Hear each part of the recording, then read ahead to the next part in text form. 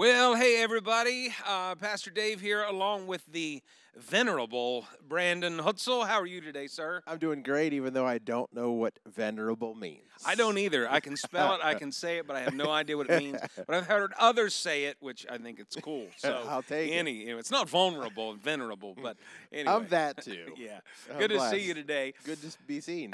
So we've been studying the book of James now for months, and I love this book. It's this practical theology 101.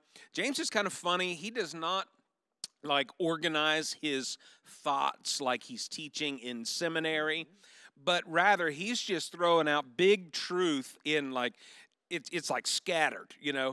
But that's the way life comes at us, right? Like we don't really get to compartmentalize our lives. In 1 minute you're dealing with the kids, the next minute you got to deal with the dog, and then something comes up at work, and then you're in traffic, and then hey, it's lunchtime. I mean, that's the way life comes at us. It's pretty scattered. But the past couple of weeks, we've been kind of pulling out a few verses about, number one, friendship with God, and then friendship with the world. And that's where we're going to kind of focus at today is this friendship with God. How do we develop that? I know you've been walking with the Lord for many, many years. And I know you're probably like me and probably like everybody else. There's been times in your life where you probably felt like your friendship with God was tight, it was strong, it was deep. And then maybe other times, not so much. So, what are some things that you've discovered to kind of help you cultivate that friendship with God? Yeah. You're very right, Pastor Dave. There has been an ebb and flow of intimacy with God throughout my life of faith, probably more than a couple of decades at this point, that I've been seriously pursuing Christ and our Heavenly Father by the power of the Holy Spirit. And there are things that surface in Christian culture that are trendy, maybe things that you can try to apply to your life. But then there are timeless scriptural principles and truths that Christians and that the church has been really applying for centuries now. And they're the four go-tos, which we all need to just remember, and they're basic spiritual disciplines of the faith, right? And then we'll talk a little bit more about, specifically how I might apply them in my experience. But they're the usual prayer, right? Praise and worship, Bible study, of course, and fellowship with other believers. Yeah. So these are the big four the big four spiritual disciplines that we all need to remain committed to. So when I think about fellowship with other believers, for instance, if you and I have a shared acquaintance, say Charlie McCloskey, he may, as a friend of you and a friend of me, invite us to do something together, and just simply because he's a shared acquaintance, we have a shared experience. Yeah. And the old timers would call this kindred spirits, right? You may come across someone who you don't even know, a stranger, and recognize the Spirit of Christ in them and on them. So the importance of remaining in fellowship with other believers, in whatever way you can do that. It's a little bit hard now during COVID for many, but it's important to cultivate that. But what happens is you can help to fan the flames of friendship with Jesus with another person who's a friend of his as well. Yeah. Funny you mentioned that. I was just talking to a newer lady in our church, just a great lady, and appreciate you getting to know her. She's been coming for, I don't know, a number of months now, but again, you mentioned COVID and, complicates everything. And one of the things she mentioned to me, she said, I feel like I really need a mentor. First of all, I was blessed to see that she would even recognize that in her life. But one of the things I mentioned is, hey, COVID, we hope we're in the downhill of this, and as some normalcy starts to come back to life, I really encourage you get into a small group. Because what I found, the best way to find a mentor or a friendship, that's really what a mentor is this friendship that is stirring you on to spiritual growth, is just get around some people. You know, just get out of that isolation, get around some people, and get in that group, and you'll naturally start trying to, you know, form a relationship with someone. You're kind of you just feel that kindred spirit. You feel like, hey, I think I could learn from that person. I think I could do life with that person. And yeah, it's been huge in my life. Simply getting around some other men who have helped me want to increase my fellowship and my friendship with God. It rubs off on you. Yeah, it really does. Solomon wrote this in Proverbs chapter 18. A man who has friends must himself be friendly. But there is a friend who sticks closer than a brother, right? And then James kind of echoes this idea in chapter 4, verse 8 of the book of James. He says, draw near to God, and he will draw near to you. So one of the keys, I believe, to developing friendship with God is to make ourselves to be friendly toward him. And what does this mean? I don't know. What does it mean for me to label someone as friendly to me? Yeah. Kind to me, giving to me, desiring to be around me. Just think about what it means for someone to be friendly to you, real practically, and then be that to God. Yeah. Consider him. Be considerate of him. Give him your thoughts. Be willing to give to him and approach him at times when he maybe isn't approaching you. And I know God's always pursuing us, but the idea is what's the word? Initiate. Yeah. Initiate with God. That's a responsibility that I think the Bible gives us. Yeah, and all of us know what it's like to feel wanted. Yeah. All of us also know what it feels like to be neglected. You know, and just not that we're reducing God to human terms, but we're made in the image of God. And so there's likenesses there. And just as I really appreciate if my wife initiates, you know, contact with me or fellowship with me, or, hey, I want to spend time with you, I appreciate that. God does the same thing. He's not a reluctant friend. As you said, he's pursuing us. He's not a reluctant friend, but he loves that drawing near. He loves when his children say, Lord, I need you today. Lord, I want to spend time with you today. And I mentioned on Sunday the old timers, I remember hearing them talk about practicing his presence and just trying to get used to this idea God is with me, God is near me, God is interested in what I'm interested in. Today, our son Matthew couldn't get his car started. You know, and it was just second nature to me. I ran home to check out what was going on, and as I'm walking toward the car, I said, Lord, help me figure this out. And it wasn't that I stopped and lit a candle or had a ceremonial prayer. I was just talking to him like I would talk to anyone else, you know, and I got in the car, and he helped me figure it out, and 3 seconds later it was started. You know, but just I was thankful because I don't always do that. I don't always have that, but I have been walking with the Lord long enough that, you know, I know his presence is there. And when I need him, especially getting a car started, I need him. You know, I'm just talking to him as that second nature, just practicing his presence. Yeah.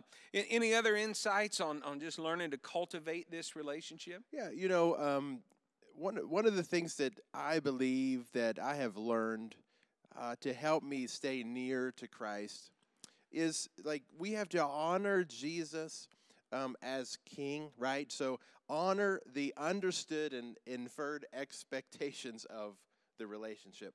For me, what this means is, yes, I have this beautiful ability to approach Jesus as my friend, as a friend that sticks closer than a brother. But as Mr. Brandon approaches his best friend, Jesus, Jesus is also holding all things together by the word of his power in that moment as the king of the universe. Yeah.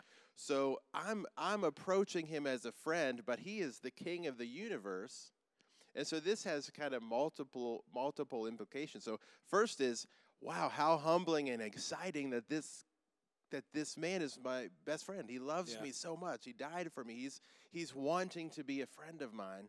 But also he has this incredible power. So it causes me to come humbly and be incredibly grateful. but also it sets a tone for the relationship. So John 15:14 and 15, Jesus said, "You're my friends if you do what I command you." Yeah. I no longer call you servants, because a servant does not know his master's business. Instead, I have called you friends, for everything I have learned from my Father I have made known to you. So there's this beautiful thing where Jesus said, I want to share my Father's wisdom and business with you, and I'm going to call you friends if we can do this together. Mm-hmm. So we have to make space in our life to work with Jesus as a friend, because if someone's your friend, you have common interest, and you're willing to share your burdens with them, and you're willing to allow them to share their burdens with you. And so I think Jesus is looking for that give and take.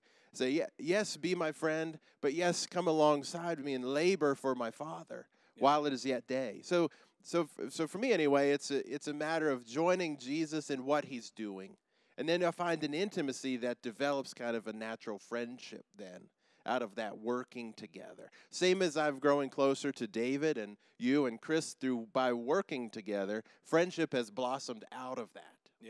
Yeah, our friendship with God doesn't erase our reverence for God. Yeah. You know, Psalm 25, I believe it's 14, says, friendship with the Lord is reserved for those who fear him. So those are not contradictory truths, they're simultaneous truths. We get to be the friends of God, and Amen. that is awesome. Yeah. But at the same time, he's still God. And Jesus reminds us of that when he says, yes, you're my friends. Yes, I'm going to share kind of this inside information with you, but obey me. He reminds us this holy reverence, this holy fear. What happens in our natural relationships, and it happens to all of us, happens in friendships, happens in marriage, is we become familiar with one another, and sometimes that familiarity leads to this almost being over casual.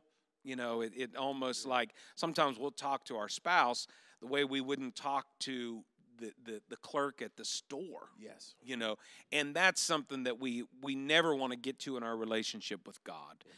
Yes, how humbling and how awesome it is that we can be the friends of God.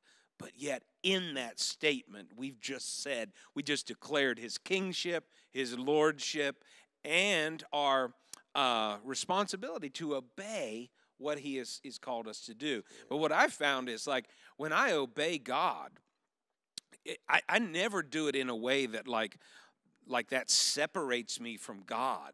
Or like, well, I've obeyed him, and in that obedience, I'm subservient, and then he's way out there and distant. No, obedience brings a new level of fellowship, a new level of friendship, and it's like God throwing his arm around you and saying, thank you, son, thank you, daughter, for hearing my voice and obeying me, and now we are accomplishing my mission here on this earth, like you said, in that partnership with the Lord. There's nothing like realizing that God is actually using you to help bring about his will on this earth. It's the most rewarding experiences I've ever had is just knowing that God has used me to impact something or someone for his glory, or in a deep way, in a way that's profound and has eternal, lasting ramifications. But, you know, so moving into this relationship with Jesus as the King of the universe and working alongside of him, it creates a space for him to reward us. The Bible says he's a rewarder of those who diligently seek him. Yes. And the reward many times is it can be very natural things that God decides to bless us with, and it can be spiritual things, but the greatest reward is him. Yeah. He's a rewarder of those who diligently seek what? Him. Well, if you're seeking him, what's the reward? The reward is him. Yeah. You know, so it's just this idea of seeking him, wanting to be there for him, joining him in the things that he's concerned about today, and then understanding that as a result, we get to be just the receivers of the benefits of knowing his presence. Yeah. So some of the things we've talked about in cultivating this relationship with God, practicing his presence, I mentioned Sunday, honesty brings intimacy. Just being honest with God, however you feel at the moment, whatever your emotions are. You don't have to, CDC says wear a mask, but wear a mask. But you don't have to put on a mask with God. Right. Just totally open before him, sharing your praise, but also sharing your pain. I mean, he's the greatest counselor in the world, right? The Holy Spirit is even called our counselor. So that honesty with God brings intimacy. You mentioned obedience. That's going to bring us closer and closer to God. Sunday, we also mentioned watching our diet, the things we ingest, whether it's TV, radio, books, what we read, what we see, what we hear. All those things are either going to stir up our affections for God or diminish them. It's just the way it is. And then I love what you're bringing up today, these godly friendships, getting around some other people who are walking in the same direction as you are, sharing the same vision. They stir you up. They're just like, I just know some people, man, every time I'm around them, hey, there's our flies. I want to be more like Jesus, I also know some people that, hey, every time I'm around them, my hunger for God is diminished. So I got to make the right choices. So James talks about a friendship with God, but he also talks about friendship with the world. And that's where we're going to go this upcoming Sunday, because we live in this world. Many of us work for this world. We interact with the world all day long. So how do we, James says, if you're going to become a friend of the world, it actually makes you an enemy of God. So we're in this really complicated relationship with the world. But Sunday we're going to dig deep into Scripture, going to ask the Holy Spirit to help us. How do we manage this relationship between, living in the world but not conforming to the world? And I'm looking forward to being back in the Word of God. Every Sunday, you and Carol and your whole team do a great job of ministering to our kids. And for parents that aren't up there, or maybe there are families here that don't have kids, they don't know what's happening up there in kids' church. Yeah. Give them a little taste. What do you guys do up there? How are you finding ways to get the Word of God in the hearts of our kids? All right, great. Well, thank you for that opportunity. In our what we call our new youth building, which would be our old sanctuary and building up there, we've got a lot of space now for the kids to enjoy, but where previously we were kind of jammed into just one unit, we've got the whole building now, so we've got a lot of space for to engage with kids, to worship God, to study His Word. We've got a large group gathering that happens with 5 to 12-year-olds where we pray together, we worship God, we kind of do our offering and announcements, and then we divide off, and the 5 to 8-year-olds get a more drilled down application of the bottom line for the day, as do the preteens. We have a great space for the 3 and 4-year-olds up there. Nice. We're constantly developing this kind of indoor playground space. I say that nursery age mamas don't want to let go of nursery age kids, and then the 3 and 4-year-olds don't want to let go of mama. And so we're working to create a space there for 3 and 4-year-olds that they get really excited to come and engage and play with each other. But then we've got a whole list of great volunteers who love the 3 and 4-year-olds. So that's a great space up there for your pre-K kids. Yeah. We're ministering the Word of God using the Orange curriculum, which is giving us a bottom line for each Sunday that feeds a monthly theme. And moving into the month of February, I believe, you put me on the spot. I think we're learning how to encourage one another. Okay. Throughout the month of February. It kind of fits on just what we were talking about, right? This is throughout all of the age groups, learning to encourage one another. Also want to encourage parents to check out the Parent Q app. It's a great app for your phone. It's totally free. Yeah. And it will keep you up to date with everything that's going on in kids' church, really. Correct. So the Orange Group has created this entire family ministry approach that is, so orange is the light of the world being yellow, the church, the love of the home being red, And when you blend those two together, you get orange, right? Yeah. And so the idea is to mix church and home as much as possible.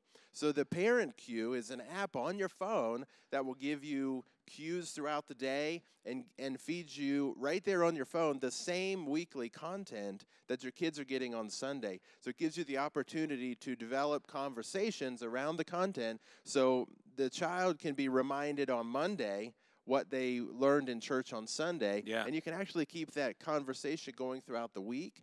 And trust me, if parents continue to feed children with the same things they're learning on Sunday, and that becomes a month-long theme, not just 4 Sundays a month, but throughout the whole month, every one of these principles is going to be cemented, I believe, in the child's heart and in their mind, if we can make this happen together. So parents, check it out. Parent Cue app.